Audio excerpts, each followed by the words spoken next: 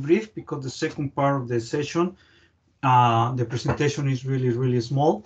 Basically, will be kind of very generic explanation of what, how can you use the data, or more considerations about the use of the data, and then you will have the opportunity to do an exercise with a group that will be randomly selected and figure out what is the best way to answer the potential question that you are presenting with your group. Okay, so with further delay, I would like to thank again to my colleagues Darren and Desiree. They have been very active in the chat. I really celebrate that. That means that you people are interested, are following. Their advice is invaluable. Take advantage for whatever they are posting in the chat. Keep track of that. And now, if you don't have any more questions or comments, going once, going twice, I will share my screen for a very brief description of the last part of the presentation. And then I will, you will have some stuff. So this is called topics selected by the participants. So basically, what we want to cover in this part is some other general considerations when you are using our data for answering your question, for using in your own base. So in the previous session, we covered about some of the general recommendations about how to use it, your goals, how to meet those issues, how to consider the universes, the variables, what other sources of information. So in this case, we will be focusing a little bit more in the historical part of the census, how things have been changing, and in a very brief manner, just highlighting the most important issues and the considerations. Otherwise, the history of the census will take us not only one full session, but maybe one full university course for 3 credits. Okay, so the census started historically here in Canada in 1665. There's a wealth of information about that in the Statistics Canada library. Not all the information is readable, available for everybody. Some of them has to be or is available through very specific protocols. But you can see that most of the data that are available in our website since 1991 is the one that can have more information and richer data regarding the possibilities that are there for the issues that you are dealing in a daily basis.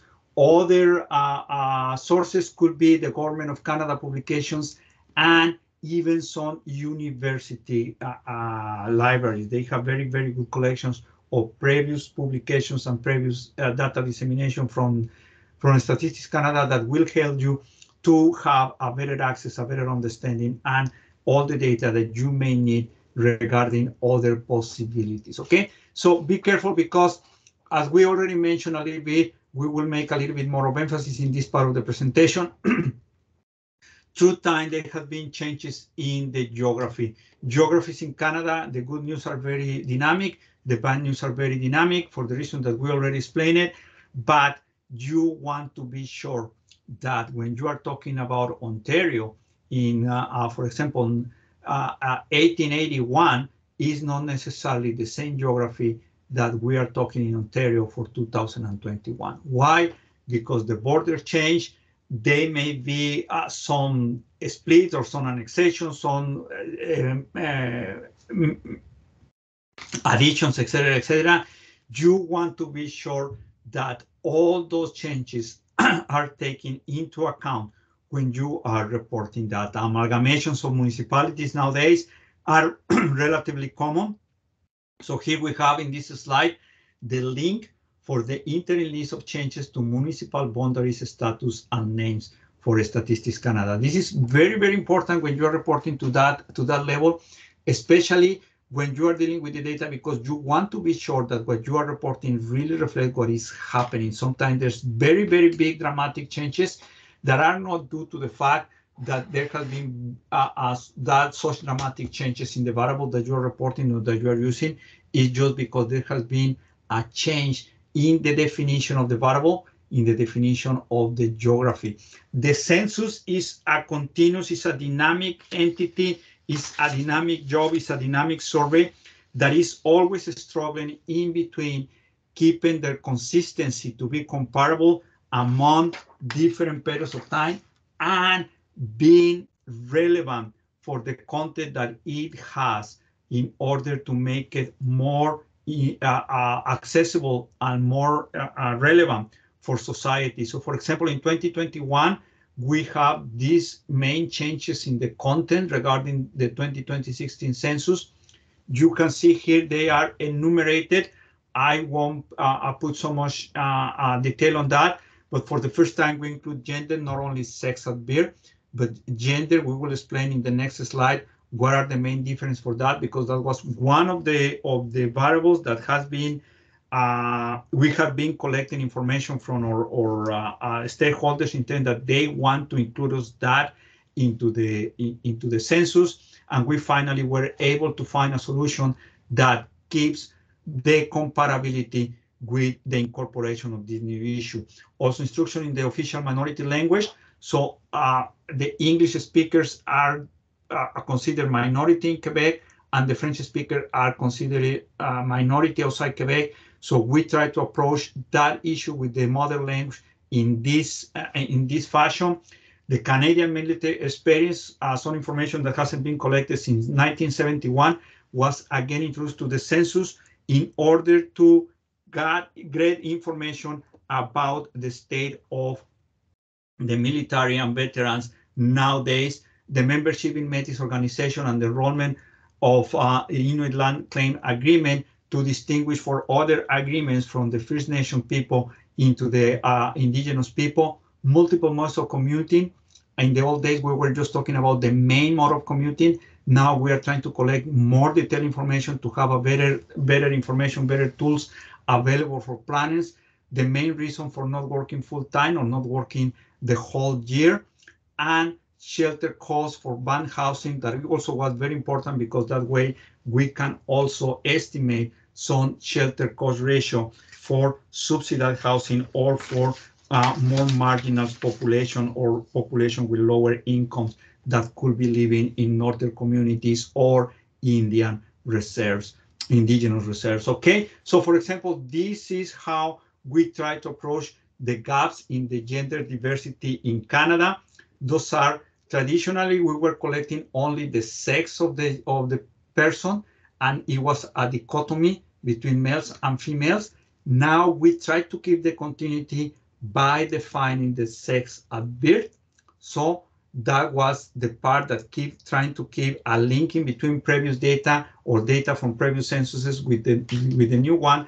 And we also collect some information about the gender, and then we made the definition for cisgender, transgender, and non-binary people. This is with the aim to fill those gaps that many of our stakeholders were telling us and were expecting us to fill it up. So hopefully some of this information will help to understand better all these issues regarding gender with society.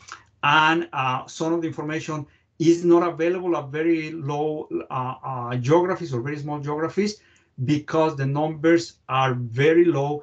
And again, we have to keep track, or we have to keep considerations for the confidentiality and privacy of the respondent. Other concepts also that has been evolving and is very popular is the concept of family. In 1941, the concept or 51, the concept of census family was introduced, that is related to the traditional concept of family. And then in 81, we began to collect information about common laws. And then in 2001, same-sex common law couples. In 2004, the same-sex marriage was legal in Canada. So in 2006, we began to collect information about same-sex married couples. And then 2011, we modified, we put a wider umbrella to collect information about step families. And finally, in this census, also, we collect how the gender issue can be related to the formation and the concepts regarding families and sex and gender. Okay, so you can see it's always a trade-off. It's always an balance issue that has to do or has to be with regarding the fact that we want to keep continuity to make comparable or data that we're collecting through all the censuses, and a trade-off and the issue that we want to keep or information or data relevant for our society. So we want to keep track of all the issues that are important, that are relevant, that are taking place in the society as we are moving into the new issues that are important, that are relevant for the Canadian society. So, any questions? Any notes? I took advantage that in the chat, Darren and Desiree were orienting you or were giving you some hints or some links about the data comparability. And again, the main recommendation is when you are trying to do some comparability in between censuses, always check in the dictionary, try to figure it out if the concepts, if the definitions, if the variables, if the geographies are consistent. If they are not consistent, try to check if the changes make it still comparable or not, and then explain why this is happening, and hopefully that will help you to understand better for you and for your audience why those issues are important or what other limitation has to be considered when you are reporting data from the census. Okay, any questions? I will stop here if you don't mind. As you can see, this part of the presentation is very brief, because basically it's just the last considerations for you to make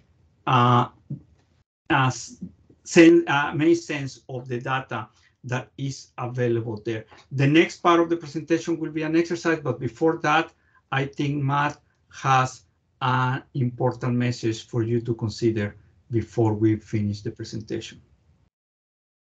I think there's a question, but then after you answer the question, then maybe I can jump in. Okay. I have one general question. Will we have access to? Oops, it disappeared. Sorry, let me go to the chat because I was in to the chat, and will there be a discussion covering steps on getting data via API? Don't know if that question is relevant now. Oh, okay, Jacob. To be honest, I don't have experience working with the API that much, because it's not a topic that I deal with in the presentations or with the clients that I deal with. But if you want, I will contact people in the agency and send me an email. I don't know if they have my email, Matt.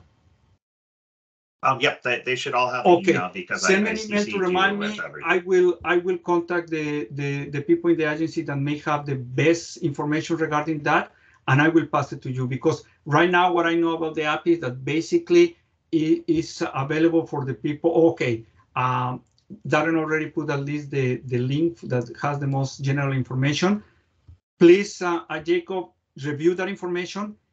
If the information that is there is still not good enough, then contact us, or in a specific contact me, and I will try to contact the person that may have more information for that, okay? Because I'm not very familiar with that. It will be very unfair to try to cover some of my ignorance with that, okay? Thank you, Jacob. And thank you, Darren, for the link. I always forget about that link. I basically don't use it, and I forgot about that. Thank you. So thank you so much, Francisco and everyone. Thanks for your wonderful teaching, and thank you for all your engagement in the session. We're going to break out into a training session really quick, but I do realize people will be dropping in and out. You may finish a little bit earlier, all of that stuff in this last period. So I just wanted to pop into the chat the link for the evaluation, just for our comments for future sessions. If you do have, I'd encourage you to complete this now. We'll give you a few minutes. And then if you do have future comments about the exercise or anything like that, please feel free to reach out to me and give me some of those comments about what you liked about it or anything like that for the future, just because we'd like to improve and make sure that we're serving you all for the future. So here's the link for it, and then we'll start the exercise in a few minutes. Okay, thank you, Matt. So after I finish reading the exercise or give you the instructions for the exercise, then I will stop the recording. And then the reports of the exercise won't need to be recorded. Is that correct, Matt? Okay, thank you. So I will give you a couple of minutes, if you don't mind, for going to the link. Is that correct? Thank you. Yep, just a few more minutes and then we can go. And you will the last question doesn't apply. Okay, you will let me know when you think we should be continuing. Thank you. Sounds good. Thank you.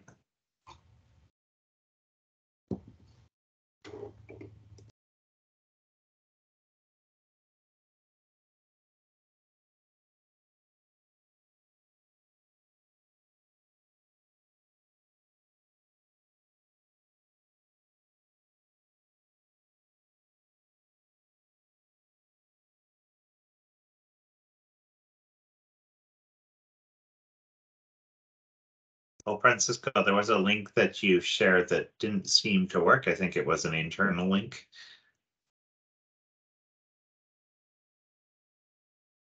Yeah, Francisco, that link seems to be taking us to the GC docs.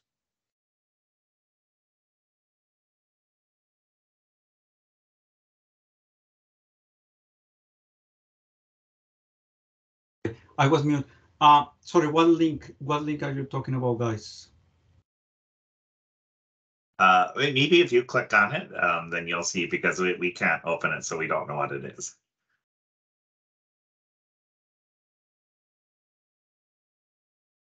Okay, so sorry to be so reiterative, but I don't know what link are you talking about. In the chat, the second last post in the chat, there's a link. It's from Ubuntu, and it's apparently from you. I just tried it and it takes you to GC docs sign in.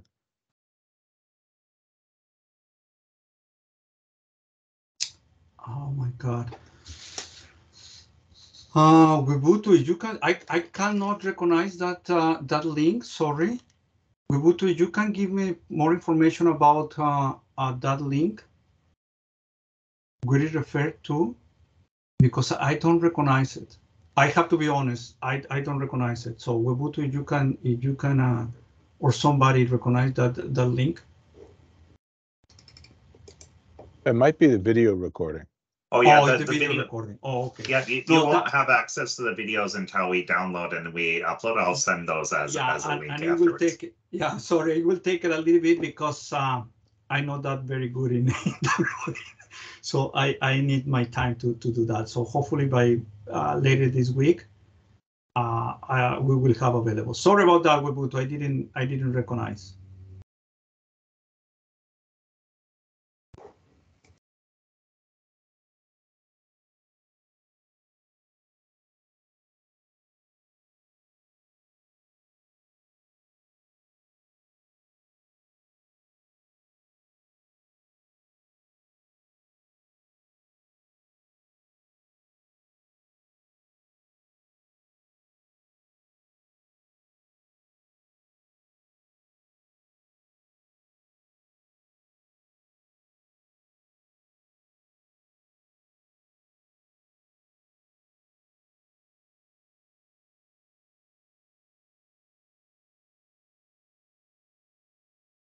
Okay, I think if you're okay with if people are still answering, you can still complete later, but we do really encourage you to complete it just for our knowledge and everything moving forward. But I think you're going to explain the exercise now, right, Francisco? Thank you, Matt, again. So The exercise, basically, I will random assign you people to groups. So far, I'm seeing here that there are 13 participants. So maybe I will create three groups of 4 people or 4 groups of 3 people, something like that. We will be, Darren and I and Desiree will be around, just available for any questions. Matthew suggesting 2 groups of 5, maybe. Okay, that's fine. If you think that that is visible that way, we can do it that way. And I will read the exercise to give you more or less an idea how to go. It's pretty simple. As we say at the beginning of the exercise, I hope that you have copied, you have access to the text that we send you. The main objective is to demonstrate that you have learned and are able to recognize information available from the census. Of course, that will be done by checking census data that is available in the census tabulations, in the geography tools, and in the cross tabulation. So the other objective will be that you are able to use data to gain further understanding of how to describe characteristics related to not just your area or of interest, but larger areas. Okay, so that maybe you can do a comparison or do some comparability regarding larger geographies. Okay, after you finish searching for data, your team will report back to the full class with your main findings. So it will be like a small, very brief verbal report about where you were studying, describing where you were studying, how do you find information, and what are the main issues that you are reporting on that. Okay, following will be the guidelines for the exercise. Start by selecting a geography area. Ideally, the group will select a geography area in which none of the group members are located in. At this point, I strongly suggest you to select one census subdivision or one municipality. That way, we are very restricted with time, but that way, by selecting one municipality, you can type the name in the census profiles, and bingo, chances are that will appear the census profile, and that way you will save a lot of time than if you go to a smaller geography and you begin to look into the codes and all the possibilities with the census profile. But feel free, if you feel confident enough, then bingo, go for the big part of the cake and try to go that way. But my personal suggestion, go for a census subdivision or a larger urban center, census metropolitan area, census agglomeration, and that way will help you to go a little bit faster on that. Once the area is selected, the groups can start anywhere among the census data. We strongly recommend you to use the census profile at your starting point for the reason that we already enumerated. And remember, keep trying to using the links and the recommendations that we cover during the presentation. Select just a topic or just a variable. I know that it will look like very juicy and very ambitious to go for a very comprehensive coverage, but we don't have the time right now. You can do it later on if you want it by yourself and test yourself in how will you understand or you will use the data later on. From there, select a topic or variable from the profile list and make note of how the counts and or the rates differ from, for example, Alberta of the whole Canada. Usually adding some context in terms of a comparison will help to enrich the understanding of the topic. That's the reason we are suggesting that. Once you have found your data, your initial data, go to a data table, a cross tabulation table, which contains the topic of the variable you have chosen. There's the link there, and break the data down into further detail, noting how the count or the race differs among subcategories of the variable you choose. So once that you are there, you will get into the data and you will be able to recognize what is the important piece of information that is there. When you're seeing a tabulation, not all the figures, not all the cells that are there in the table are relevant for your goal, for your objective.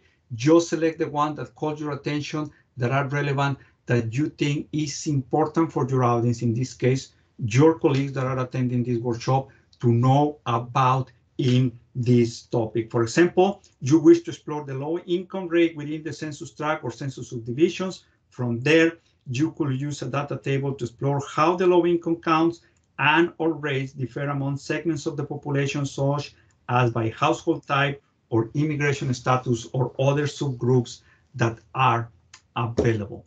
So I'm counting that you have the exercise in your hands or available, or you can access that in your terminal, in your computer. And then if you don't have any more questions or comments, I will split randomly the people, 2 groups. Everybody agrees 2 groups, basically will be 5 people.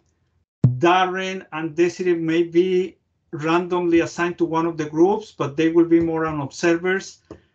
And than anything else, I will be around here in the lobby for whatever questions you may have. And we will be back. It's 10:31 at 11:20 Pacific time. That is 12:20 Mountain time, to make a very brief report of what were your main findings and wrap up the presentation. So at this moment, I'm starting the rooms, and then I will be stopping the recording.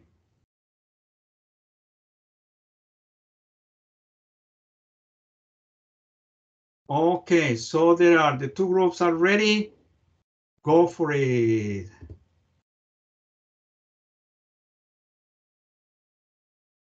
So this is good. One group is with Darren.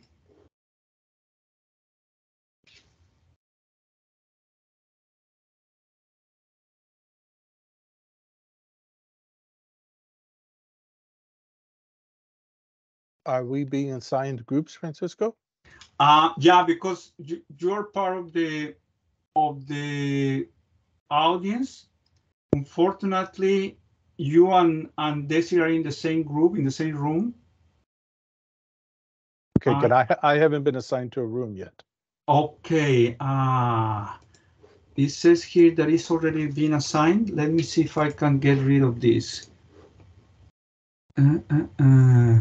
Assign participants. No. Cancel, and then let me see if I open. I'm opening the rooms now.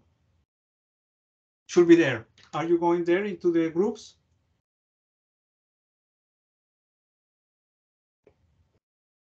No. Oh my God.